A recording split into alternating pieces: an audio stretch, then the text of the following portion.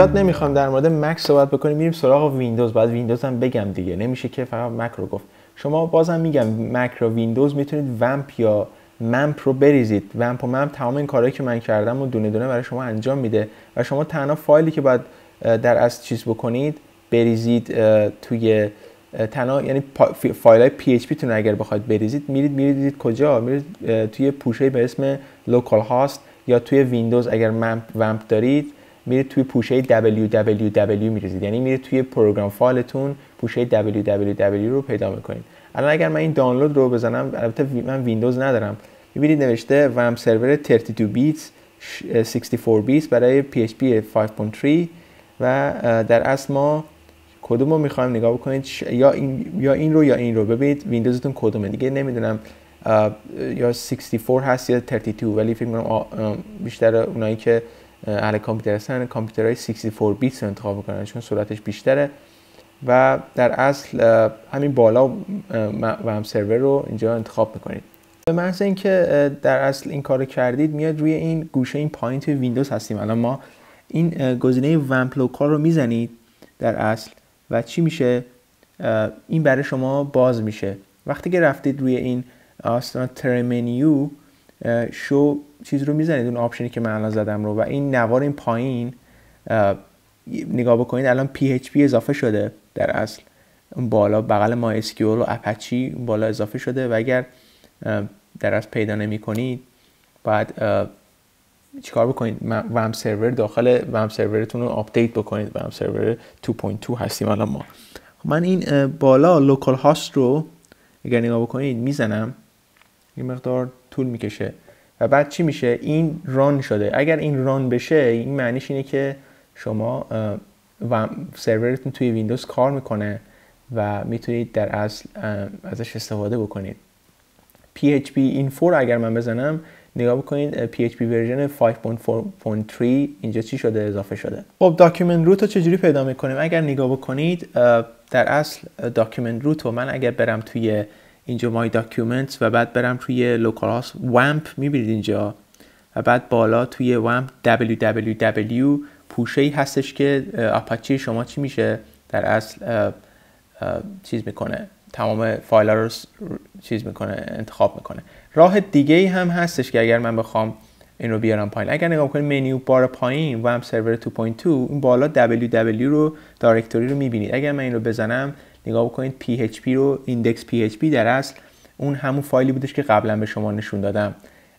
لوکال هاست ما هستش که میاد بالا. نگاه بکنید تمام این همون index.php هستش که به اصطلاح من به شما میگفتم چیکار بکنید پیدا بکنید. اگر من اینجا بزنم localhost.php index php همون فایل رو میارید بالا. برمیگردیم کنفیگور کردن. الان اگر من سمت راست کلیک بکنم برم روی لوکال هاست کلیک بکنم نگاه بکنید این صفحه میاد بالا که این پایین php.info هستش که حالا من اینجا اگه کلیک بکنم نگاه بکنید تمام اطلاعات مثل همون موقع که بهتون نشون میدادم توی مک همینجوری همینجا هستش که میتونید به تمام اطلاعات کار بکنید. فایلی که من دنبالش میگردم این پایین توی در اصل loaded configuration فایل هست که این همچین فایلی هستش که من دنبالش میگردم. توی در اصل توی وامپ ما هستش که apache 2 bean و php.ini هستش که اگر من برم این پایین کلیک بکنم و بزنم PHP و بعد برم روی این php.ini اون فایل رو برای من به صورت تکست پد میاره بالا.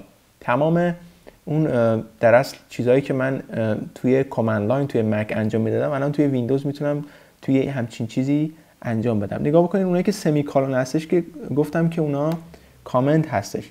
اگر ما در اصل بخوایم چیزی رو پیدا بکنیم باید چیکار بکنیم پیدا بکنیم؟ اگر اسکرول داون کنیم پایین نگاه بکنید در اصل این همون کامپلینسی هستش که میتونید تغییر بدید. در اصل تمام اون فایلایی که ما تو کامند لاین انجام میدادیم اینجا تو تکست انجام میدید و چیز میکنید، سیو میکنید. ولی خب ما الان میریم روی فایند کلیک میکنیم روی ادیت فایند و بعد چی رو پیدا میکنیم؟ میخوایم display errors رو پیدا بکنیم. وقتی display errors رو پیدا کردیم میبینیم که کامنت اوته، این نیستش. بعدی رو پیدا میکنیم میبینیم که display errors on هستش که حالا در اصل چیکار میکنه؟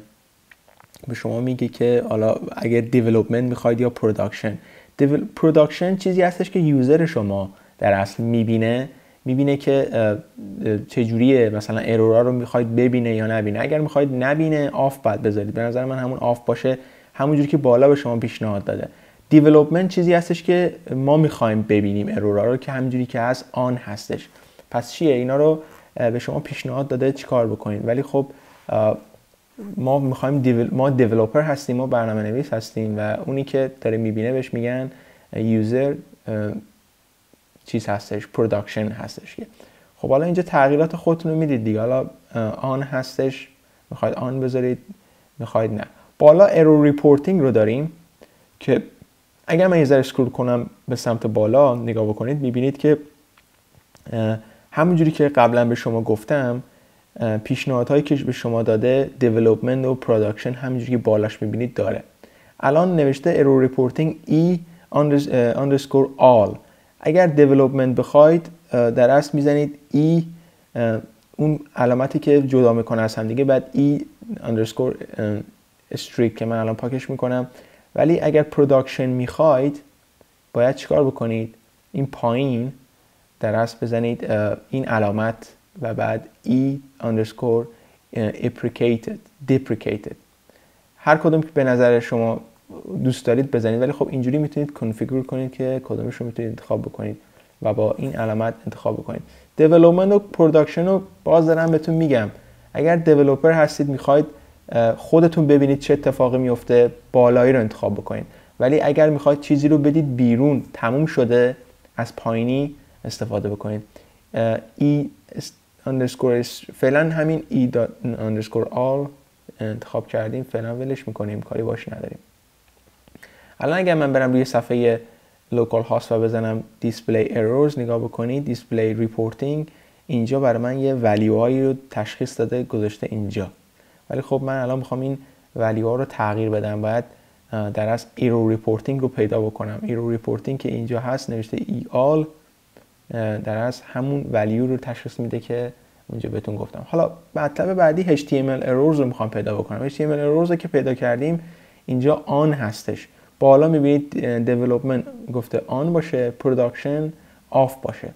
اینجا هم باز مثل قبلا بهتون گفتم که چجوری اگر خواستید میتونید تغییر بدید. این HTML error رو میتونید حالا آف بذارید یا آن بذارید، ولی اگر آف بذارید دیگه ارورا رو به شما نشون نمیده و اگر در اصل آن بذارید نشون خواهد داد. output buffering رو هم سرچ میکنیم و پیدا میکنیم. این آن میذاریم و بعد next رو میزنیم، میبینیم که output buffering رو اینجا بدون کامنت آن هستش. ما اینو باید تغییر بدیم روی آف بذاریم، به خاطر اینکه این ولیوهایی که بالا هست نشون میده. بافرینگ یعنی وقتی که داره برنامه در اصل واسه شما چی میشه؟ بافر میشه، یعنی داره لود میشه میاد بالا، میخواد نشون بده ولیوها رو یا نه. ما اینجا آفش میکنیم که فعلا مثل قدیم اینو آف بذاریم که به شما نشون بدم که آف، اگر آف باشه چه اتفاقی میفته و اگر آن باشه چه اتفاقی میفته. و ما بعد از این تایم زونمون رو هم باید پیدا بکنیم و تغییر بدیم. برای تایم زونمون باید سرچش بکنیم. فعلا این اوتپوت ریپورتینگ رو آف میذاریم و میریم دنبال تایم زون میگردیم و بعد این تایم زون پیدا شد، این نیستش، این هستش که ما الان میخوایم تغییرش بدیم. حالا من اینجا تایم زون رو به جای لندن میخوام بذارم نیویورک. در اصل تایم زون UTC رو چیکار میکنم اینجا؟ باید تغییرش بدم تایم زون رو. و خب تایم زونتون رو شما میتونید برید از PHP داکیومنتیشن پیدا بکنید چه تایمی رو میخواید انتخاب بکنید و در اصل قرار بدید اونجا. مثلا تهران میشه ایژیا اسلش تهران، با مثلا ایژیا با A بزرگ، تهران با T بزرگ. و خب باید این رو داخل چیز قرار بدید. حالا ما اینجا سیو میکنیم فایل رو و بعد میبندیم این رو. این پایین اگر نگاه بکنید در اصل ما میخوایم ریستارت بکنیم اپچیمون رو و بعد چیکار میکنیم؟ میبینید که رنگاش عوض میشه. وقتی که رنگاش عوض شد این بالا، الان ما میایم اینو ریفرش میکنیم و در اصل پیدا میکنیم، میبینیم که فایل ما کجا قرار گرفته. الان ایرور ریپورتینگ رو سرچ کردم من، نگاه بکنید که یه همچین حالتی نوشته no values و همین برای ما کافیه. خب اگر اینجا نگاه بکنید ما بیایم پایین میخوایم چیکار بکنیم؟ MySQL رو راه اندازی بکنیم. اگر من بیام روی این MySQL راحت منو میبره روی این MySQL console. اگر کلیک بکنم میبره منو روی این MySQL. خب الان اگر نگاه بکنید ما اینجا بخوایم یه پسوردی رو چیز بکنیم، اگر اینجا من ریترن بزنم پسورد چون نداریم منو میبره یه همچین جایی. خب من چیکار میکنم اینجا؟ در اصل روی MySQL اینجا میزنم exit و بعد میام بیرون. الان این پایین برم روی در اصل روی کامند پرامپتمون توی در اصل ویندوزمون روی همین توی اینجا هم هست که دارم بهتون میگم، اصلا ازش نترسید. این کامند لاینی هستش که میخوام ازش استفاده بکنیم. خب من الان چیکار میکنم اینجا؟ میخوام یه روت پسورد واسه یه MySQL درست بکنم که اگر بزنم MySQL ادمین میگه چی پیدا نمیکنم. بعد چیکار بکنم؟ بزنم cd فاصله c 2 وامپ و بعد \bin \mysql و بعد اینتر رو بزنم. الان میره روی بعد dir رو بزنم که همچین چیزایی رو به من میده. من اگر MySQL 15/5/24 رو میخوام، اگر بزنم cd MySQL تب رو بزنم الان اینجا بقیه رو برای من چیکار میکنه؟ پر میکنه. که یا میتونید خودتون بنویسید. اینتر رو میزنم اینجا. البته \bin رو هم باید بزنید بعدش. اینتر رو میزنم اینجا که میاد روی دایرکتوری بین و بعد اینجا میزنم dir که لیست فایل ها رو به من نشون بده. بعد میزنم MySQL admin، یه مقدار اینو بزرگ میکنم و بعد _ u و بعد root، البته -u و بعد root و بعد پسورد. اینتر رو میزنم و پسوردمو عوض میکنم البته اینجا. و اینجا چیزی که میخوام بزنم پسورد سیکرت هستش و اینجا من پسوردمو میزنم